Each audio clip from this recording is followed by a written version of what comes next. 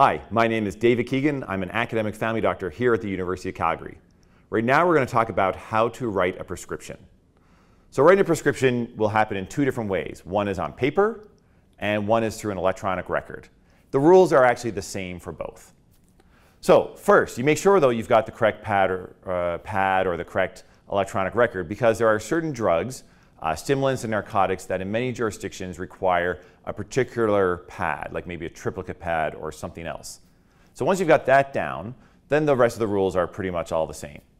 So first, you make sure you've got the patient's name properly written so that the pharmacist or whoever is filling the prescription will be able to read it. So Jane Smith. And then there's often a line for the address, and that's actually probably good to write as well. It just helps decrease confusion, decreases the chances that the prescription, when it's filled by a pharmacy, will end up in the wrong patient's file and so on. So 62 ABC Lane. Great. And you can write a date of birth as well, but usually the name and address would be fine, and then you're good to go for the actual name of the patient. Great. Next, you're actually going to write a medication. So you should always be using a generic drug name. And the reason for that is to decrease the risk of confusion. There are maybe a few rare times when there's combo drugs, which are 2 or 3 medications together in the same medication, that you might want to use the brand name because it actually might be clearer to the pharmacist, clearer to the patient, and so on. And there's maybe a few rare times when you want to use the brand name because you don't want to substitute it. You want to make sure it's not generic, because we know that there's a little bit of variance allowed for generic dosages in each pill, but you don't want to vary too much for a couple of medications. But for the most part, you should be using the generic name. So you want to primarily print or have ridiculously clear writing, because the purpose of this is a communication to a pharmacist on how to mix or dispense a certain type of therapy for a patient. You don't want any errors to happen. And so frankly, printing is the best, and if you have more than one medication, numbering them is very handy as well. So metoprolol, nice and clear. Make sure you have the drug dosage, 50 milligrams. And then you can say PO for orally, or you could even write orally, or you could write by mouth. Now we get to an important part. The frequency. Is it once a day? Is it twice a day? This happens to be a twice a day drug. So you can write BID, which is known to be twice a day, or you can just get into the safer habit of writing twice daily. Because by writing this, you're going to avoid another problem that sometimes we can see with other medications. And then times how many days? Times, let's say, 3 months. And you'll notice in general, when there's any chance of confusion, it's always better just to write things out rather than to use fancy abbreviations. Now let's say you had a 4 times a day medication. Or a daily medication. This is where things get a bit tricky. Because let's say atenolol, 50 milligrams PO daily. The trick with daily, the abbreviation is QD. That's very similar looking to QID.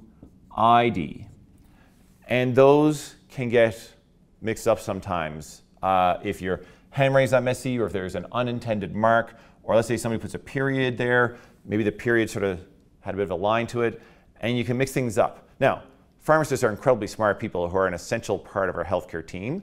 They will usually pick up if there's some sort of weirdness. If somebody's getting 4 times a day atenolol, they know that that's not right. And nevertheless, it's still just a good safety thing to reduce the chances of anything going bad by just writing, instead of this, well, you don't want to write QID anyways, just write down daily. And then times 3 months. Now, to be clear, you should probably not have a patient who's getting both metoprolol and atenolol at the same time, because that would really risk profound beta blockade that maybe you don't want, and so on, and you're just mixing 2 drugs from the same class. The key issue, though, is writing words out is usually preferable to fancy abbreviations. Now, if you have open space at the bottom, let's say you had only written the metoprolol thing, and then here's the signature line down here. A good habit to get into is you just always put a line through any open space. I even do that on the electronic versions, which come out typed for me, printed with beautiful font. I still do the squiggle through. What that does is that gives a cue to the pharmacist that in case later on they see something squiggled in, like morphine, 10 milligrams, 3 milligrams, POQID times 100 tabs, they'll know something's wrong. Now, I have in my life, when I've done the squiggle, had to add things later. I worked as an emergency doctor for a long time and so on, and sometimes you have to squeeze something extra in, but then I make it really clear. I would put an extra signature around it and so on. But I have had prescriptions of mine from the emergency room come back, a pharmacist will call me and say, hey, we just got this prescription for this patient with 2 things on it. Could you check your records? And I check the records and I say, well, there's only the metoprolol. And they say, okay, can I fax you this? And they fax me the prescription, and it's got this squeezed in, and it's pretty obvious to everybody that this was squeezed in. So that's a handy thing to get into. Not that every single patient is trying to do bad things with prescriptions, but there are a very small part of our population is in the business of selling drugs, selling prescription drugs for profit to people who don't need them for prescription or medical reasons. So doing the squiggle is really helpful. And next, you sign your name. So you, I won't put my real signature there just in case somebody decides to copy it and stuff for bad reasons, so I'll just sign as if I was like Dr. Jack Smith.